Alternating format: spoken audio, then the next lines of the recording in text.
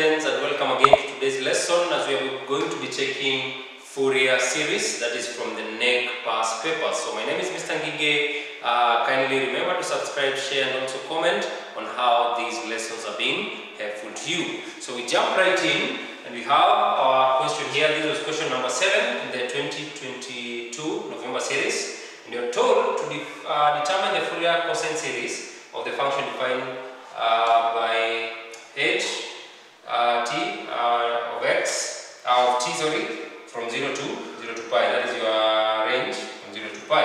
So our solution. Now for such a case, this question is just simple. It's just direct forward because you've been told what to find.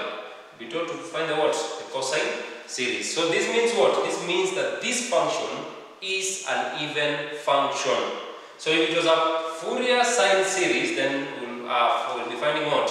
Only the odd part of it. So now this one is an even function, so this can be defined by, so we're going to be finding two things, a0 and an. So generally, so if it is an even function, so we'll just get our a0, so our function will be defined by that, then our n from 1 to infinity, then an cos n pi. So since we have our variable here is t, then t over L. So our function will be written, our Fourier series will be written in this form. So in short, we're going to be finding a0 and an. Alright? Now, so what will be your L in this case? So we know our pi is just a constant. Now what is your L? Your L, your value lies from 0. Since it's an even function, it will lie from 0 to pi. So your L will be pi. Alright? It will be pi. So your L is pi. So in short, this one will be given by a0 over 2 plus summation from n equals to 1 up to infinity, then an, then cos n. So if your L is pi, your pi and your pi will cancel out, you remain with what? You remain with t. So now we find our a0 and an. So a0 when your function is even, will be given by 2 over L, and our L is pi in this case. So 2 over pi from 0 to a value L. So our value is from 0 to pi. Then your function ft dt. Right? But now in our case here, our function is h. So just write that. So a0 will be given by 2 over pi from 0 to pi. So what is our function? Our function is t. So t dt.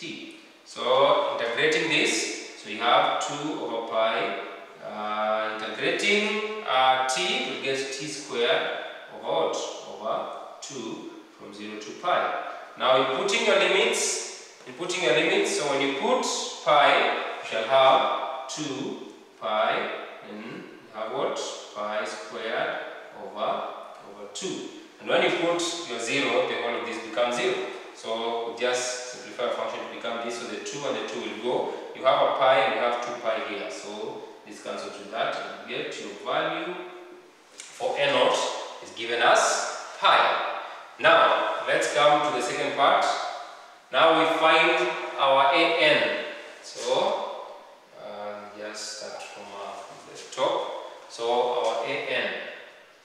The value of an, how do you find the value of an?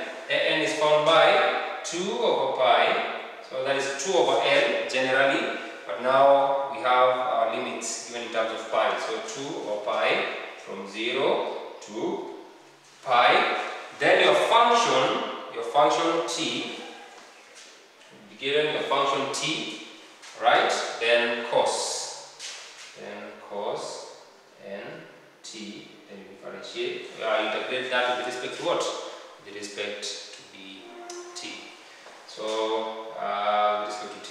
So we have our an given by 2 for pi. Now, even without going further, now let's analyze this function here. So these, if you check this, these are two functions which have been multiplied together. We have a function of this t, and we have a trigonometric function here, right? So when you have two functions multiplied together, they're not the same. One is a polynomial and the other one is a trigonometric. Then we use by integration by parts. So integration by parts. And now what is the formula? The formula is given by u dv, the integral of u dv is given by uv minus the integral of v du. So in this case, we shall let one function to be u, the other one to be dv. So we will write our functions in this form. So one of them will be u. So we let our u to be t, right? Then our dv is everything that remains, which is given by cos nt dt. So what do we need here? We need du, or we need u prime, right? We need u prime, that is du. So differentiate this function, so find du dt, which will just be given by 1. Then remember, we have du dt is given by 1.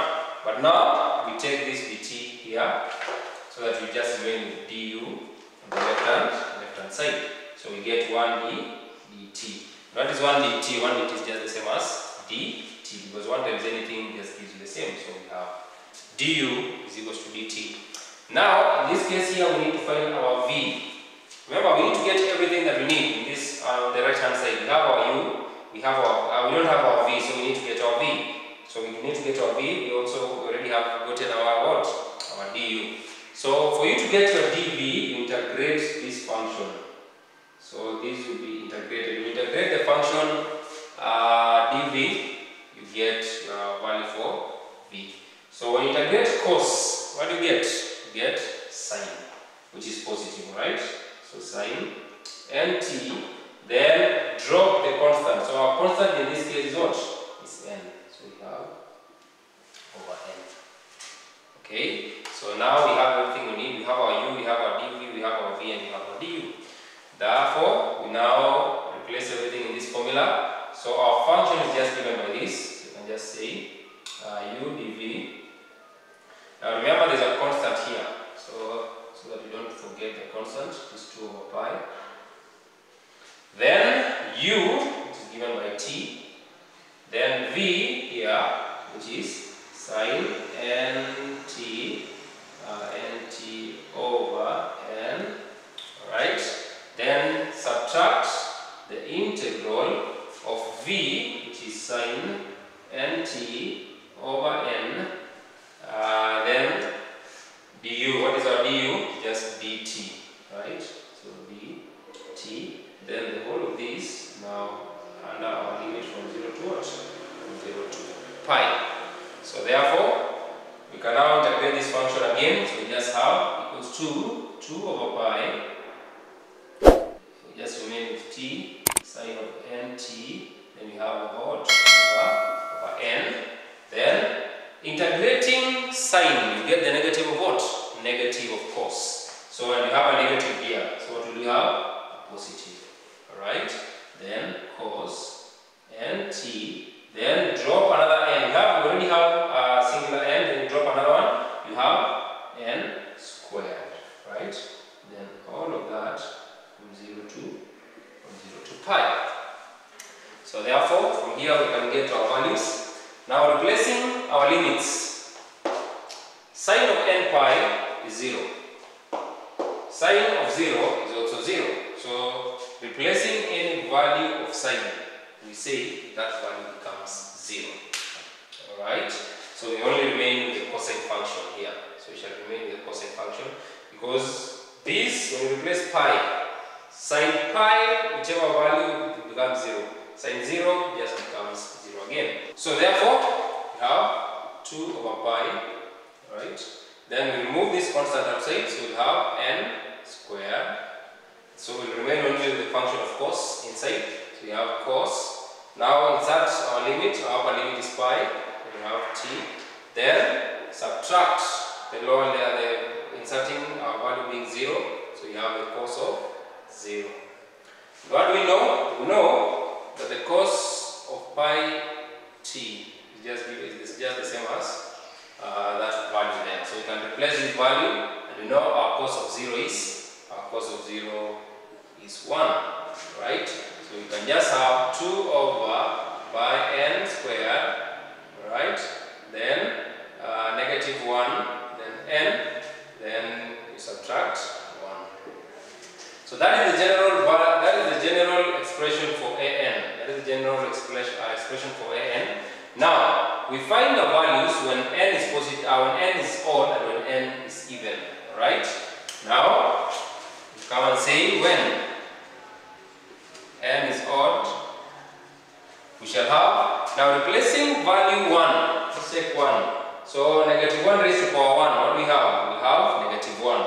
Negative 1 minus 1 gives you negative 2. Negative 2 times 2 we have, so when n is odd, we will have n given by negative 4 over pi n squared. Now when n is even, what is our value for an? Now replacing an even value here like 2. So this one squared becomes positive.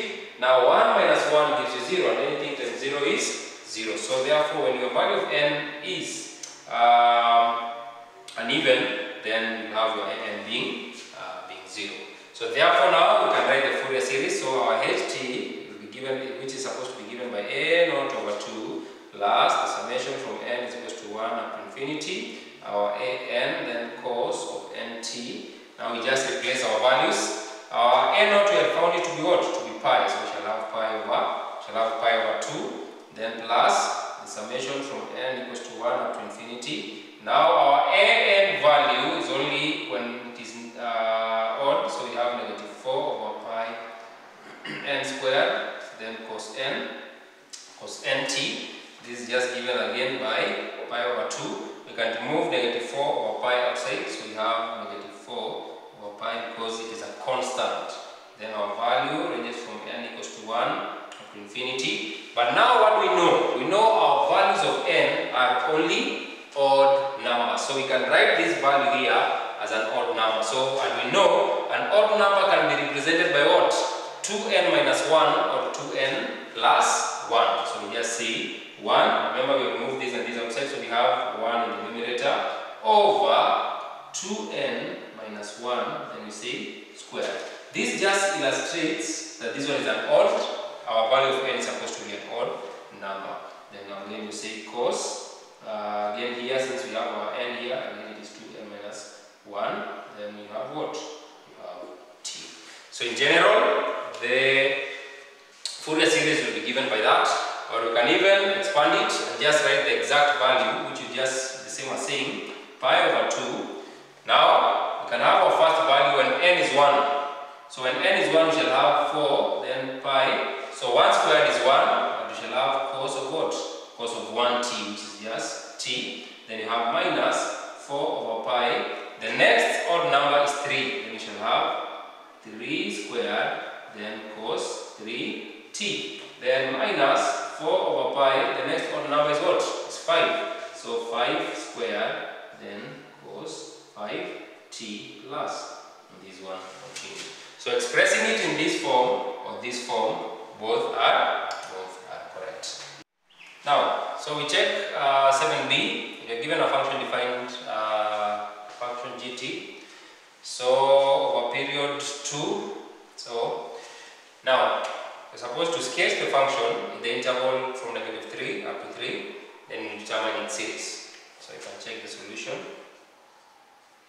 So sketching the function. So sketching the function, you just determine your endpoints, right?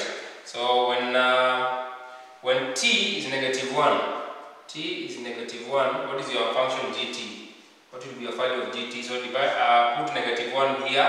So -1, negative. So it will be positive 1. Then when t equals to 0, so replace 0 here. Your gt will be 0. Now when t is 0 again, when t is 0, therefore your gt will also be 0. When t is 1, when the function t is 1, replace 1 here. So when t is 1, your gt is also 1. So therefore sketching this function, so we have all of those. So you can just sketch it here. So when your t is -1, so we have gt is your function. Then you have the limit of t. So you have a limit t. So when t is negative 1, your value of gt is 1. So you can see your value 1 is here. So negative 1, 1, 0, 0. So you have a point here, 0, 0 again. Then you have 1, 1. So this one is 1. Then you shall have 1. So joining the endpoint, you shall have that function there. But now we have been told to sketch from negative 3 up to 3. So you can just put an extension here. Just put an extension. Then, so if this one is negative 1, we'll have negative 2 there. We'll have here we'll have negative of 3. Then we have positive, so then we'll go down, then up. We'll have negative 2, and extend this. We have 3 there. So your extension from so this function extended from negative 3 in the interval of negative 3 to 3 will be represented by that. So now we come to determining its series. So first of all, you always need to analyze your function that you have been given.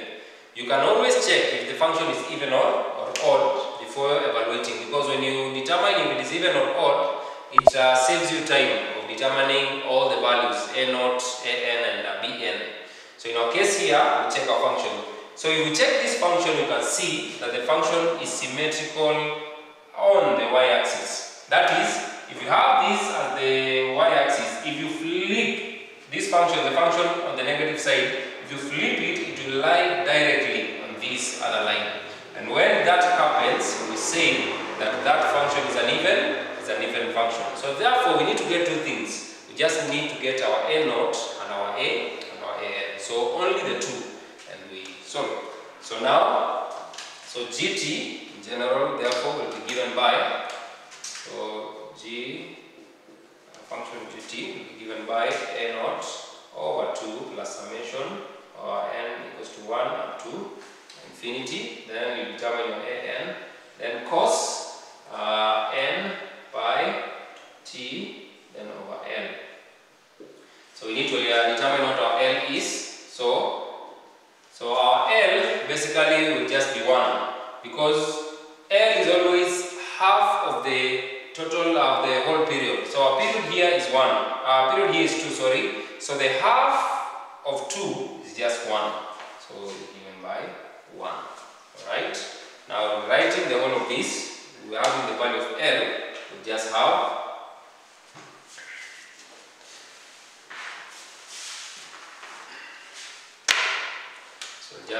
gt now will just be given by a0 over 2 plus the summation from n equals to 1 up to infinity an, then the cos, then n pi t. What is our value of L? Our L is 1, so we just write over 1, which is just the function. So the function will be expressed in that form. So therefore we need to get a0 and an. So a0 is gotten by 2 for an even function. Remember, this one is special for an even function. So it is gotten by 2 over L. So 2, what is our L? Our L is 1. Then from 0.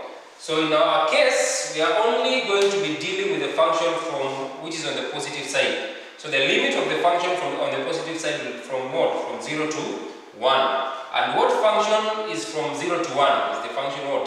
gt equals to t. Alright?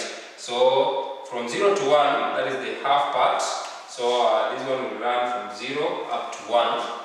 And the function from 0 to 1 is just t. So given by t dt. So now, I'm getting that we shall have 2. Then this one will be t squared over 2. Then from 0 to 1. So replacing the upper limit, 1 squared is 1. You have a half. So 2. Then you have a half. We just have what? We just have 1 as a solution. So, one is 2, write it correctly. So 2, so the 2 and the 2 cancels out. When you put these ones to be equal to 0, the whole thing becomes 0. So our value for a0 is just given by that. Now let's come to an. An again will be given by 2 over L, which is just 2 over L. Our L is what? Is 1. Then from 0 up to 1. Then t, that is your function gt. then cos n pi t over L. So, but our L is just 1 and d what? dt. And again, we can see these two functions which have been multiplied. So, we shall use the integration by parts. So, by parts. So, this one shall be integrated by parts.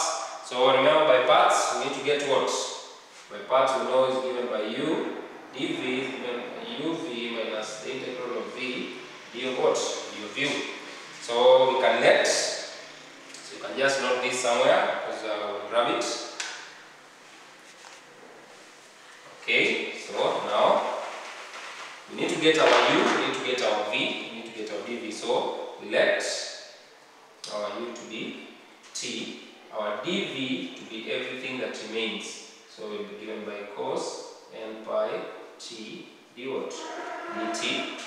Then du is just found by differentiating this function, which is given by 1 dt. And anything times 1 gives you the same function. So, 1 dt is just the same as dt. Then, how do you get v? You just integrate this function. Because this one is a differential function already, it's already a derivative. So for you to go back to v, you now integrate. When you integrate, of course, you get what? You get sine.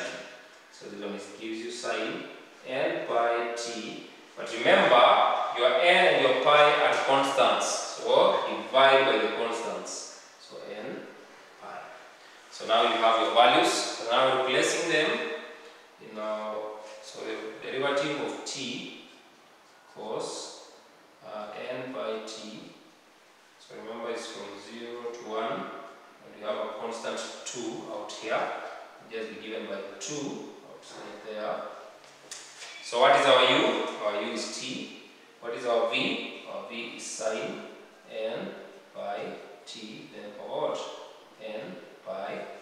Then subtract the integral of v. The integral of v, so it is sine n pi t over n pi, then du. So it is v du. So our du is just d dt. Then all of that from 0 to 1. So now we expand that. Just we have. So we shall have 2. Right. Now we have sine t. We have sine n pi t. Over what? N pi. Then subtract. What is the integral of sine? It gives you negative, of course. Negative, of course. And we have a negative here. So we have, it will turn to be a positive. Okay? Then we have cos n pi t over. Now remember, we have n pi. Then we drop another n pi. So we shall just have n pi. And just write it maybe in that form. That's okay. Then over. Now all of that, our limit ranges from 0 to 1. Now, so we have, now we know one thing. When you now input our limits, we know when you put when you put the value 1, sine of n pi will just be what? This part here will just become a 0. Okay, that part will become a 0. So it just remain with this part here. So remain with the cosine function only. This part. So you shall have 2. Now, you now input your values. You can remove these ones again. This one again is a constant. So you can just have n squared pi squared on the outside. Right? So you have that part. Then we know. So we shall have cos n pi. When you put a value to be 1, then when you put your value to be 0. Shall have what? Minus cos of 0. And cos of n pi is just represented by what? Negative 1 raised to power n. So it's going to be 2 over, I can just say pi squared n squared. Then into brackets, negative 1 raised to power n. What is the cos of 0? Cos of 0 is 1. So now we can find our values therefore when n is positive, or when n is odd, and when n is even. So when n is odd, what will be your value of an? So let's say we put 1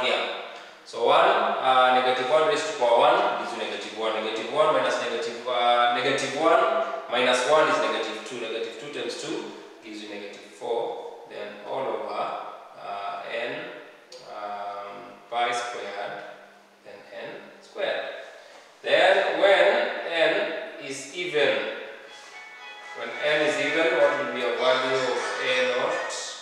So your an will just be 0. Okay, because we have this term will become positive, then 1 minus 1 gives you 0. So therefore we can now write our series. So we have our value, general value of an, and we have our value for a naught. So the series therefore can be written as, so you can just have it here.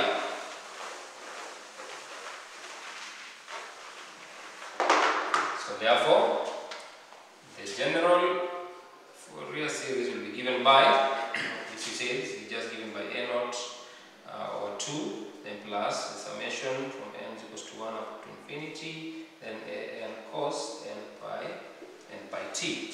So therefore this will be given by, what is our value of a naught?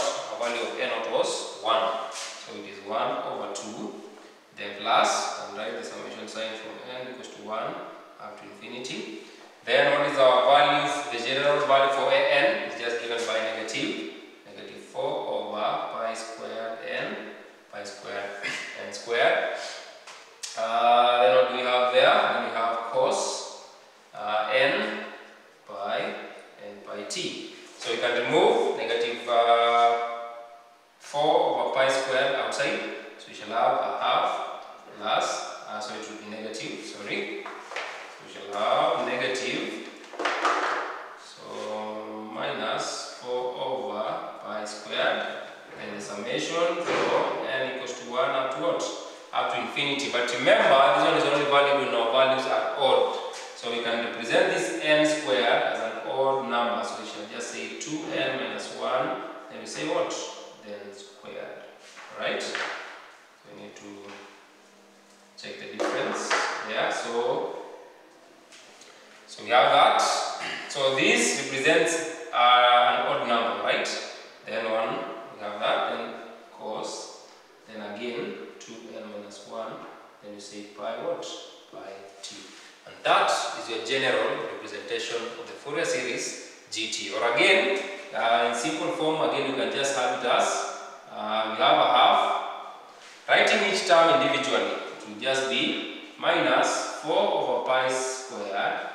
Now when n is 1, so you can have, when your value of n is 1, we're just going to have cos pi t. Then the second one is minus 4 over pi squared. The next odd number is 3. So 3 squared, then cos 3 pi, then t. And this one continues. So plus, and so on and so forth. So therefore, the general